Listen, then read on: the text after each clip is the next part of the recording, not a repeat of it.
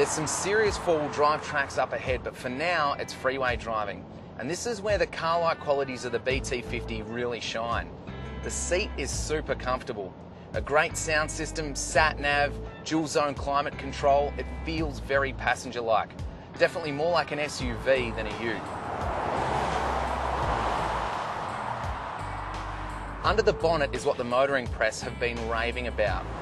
I've got a 3.2 litre inline 5-cylinder intercooled turbo diesel engine with 6-speed automatic transmission pumping out 147 kilowatts of power and a massive 470 newton meters of torque. Now that's pure driving bliss, and it has genuine zoom qualities and great fuel economy.